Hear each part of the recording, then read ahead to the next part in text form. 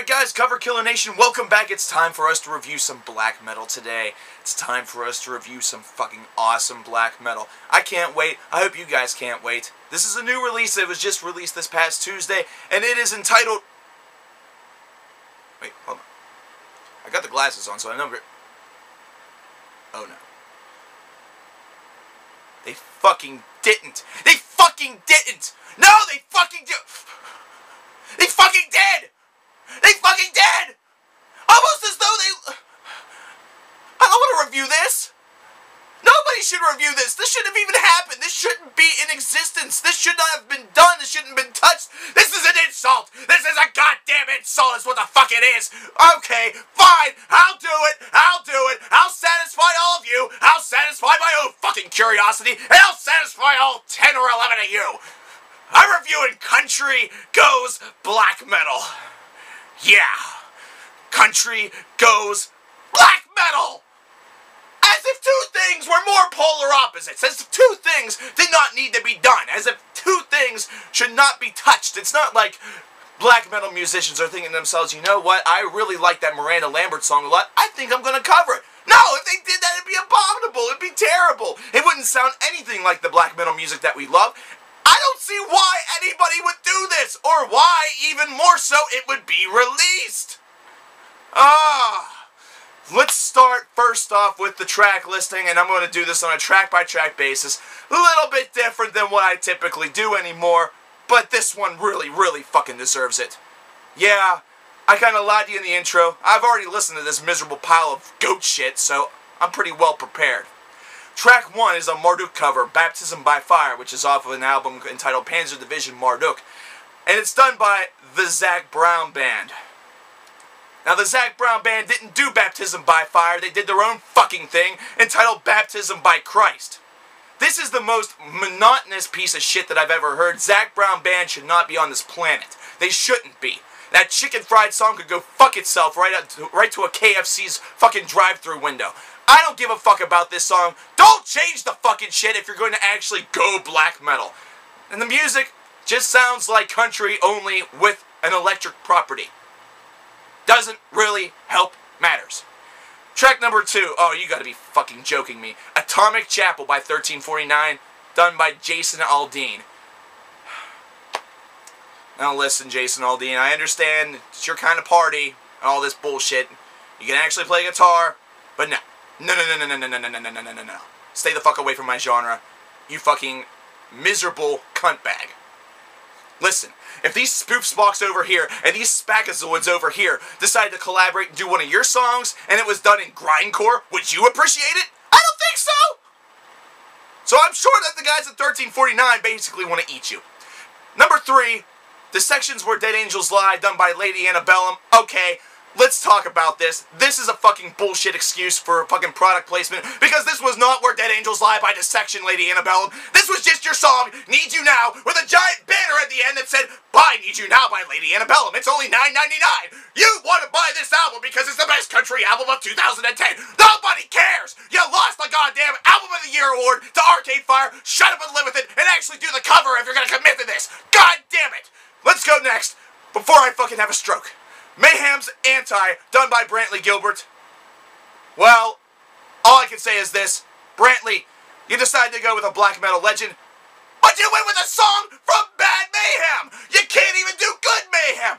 What about all this stuff from, I don't know, the early 1990s? No, you have to go off Ordo and KO, which just came out a couple of years ago and wasn't all that great. Why?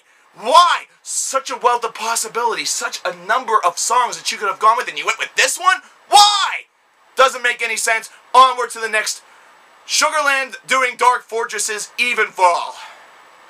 Wow.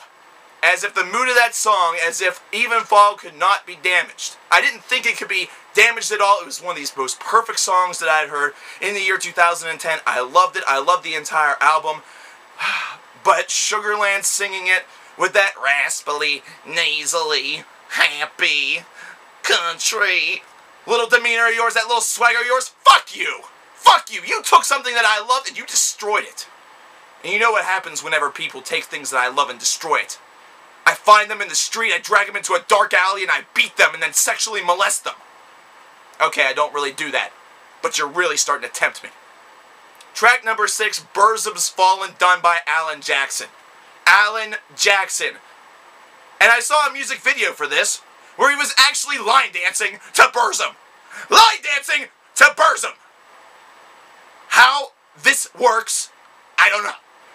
All I gotta say is, Alan Jackson, I hope that your endeavor to start the world's longest line dance is a successful one, because then all of America can return to their lives. But wait, it won't be successful, because I would say 99.999999999% of Americans are busy not giving a shit. Fuck you for this. Number 7, Big and Rich doing Wattain's Reaping Death. All I'm going to say to this is simple. Big and Rich, you have no careers anymore. This is not going to help revitalize it. In fact, if anything, it's going to damn you into the abominable pit that is known as you should have retired.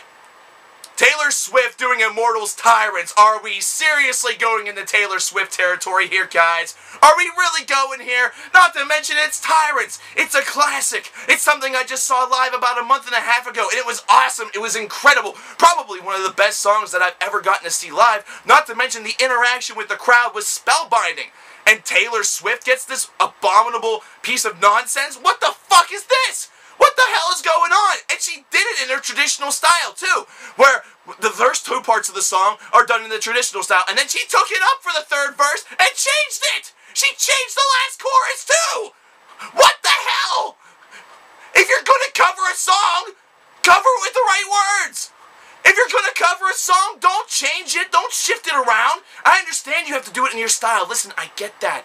We've been over this tons of times before with Punk Goes Pop and Punk Goes This and Punk Goes That. But this is something that really, it's not that hard. It is not difficult. There's not 5,000 different undulations to black metal. Number 9, Miranda Lambert covering Fall to Pieces by Patsy Cline. That's not even a black metal song! That is better reserved for Country Goes Classic. This track immediately gets flushed down the toilet, and you know what? Here's the sad part. My dad actually likes Patsy Cline, and she's kind of well respected. The fact that this is on Country Goes Black Metal, well, Patsy Cline right now is rolling over in her grave, and whoever's next to her, I don't care if it's man, woman, child, or beast, is slowly devouring on her entrails. Finally, we're till track 10, the last track. And wait a second. Ishan's After by Johnny Cash? Johnny Cash wasn't even alive whenever this song was released. This was just released last year. Johnny Cash has been dead for like 3 years. How the hell is this possible? Well, I gotta say, out of all the songs on this particular record, this is the song that I like the most. Basically because Johnny Cash doesn't bullshit around. He does covers extremely well. He actually is a very respectable artist. And, well, I have no complaints about this song. This song is actually really, really good. And we also have a bonus track on this. We have a bonus track on this abysmal piece of goat vomit. As though we needed another Jacksback to come in here and decide to fill in his 2 cents on this particular album. As if we needed another redonkulous spoof move to come across and just take a piss on the whole genre already. We have one more goddamn song to listen to. What the hell is it? What the hell is it? I'll tell you exactly what it is. It's Revolution Is My Name by Justin Bieber. That should sum it up. And this should also sum it up. This is probably one of the most miserable experiences that I've ever had in my entire life. I don't understand why I fucking torture myself just for you guys. What the hell have you done for me in return? Subscribed? Maybe giving me some money? No, you ain't giving me shit, goddammit. You just give me a fucking migraine. I fucking hate all of you. The fact that I had to listen to this piece of shit just to report it back to you guys is absolute crazy bullshit. I fucking hate it. This is absolute nonsense. I'm not doing this again. coverkillernation is retiring after this miserable piece of experience. I don't want to do this anymore, and I don't think I should have to after having to listen to Country Goes Black Metal, which is in stores now. Now, if you please, just leave me alone. Maybe I can restore some order back to my life and not be so pissed off. We're gonna try.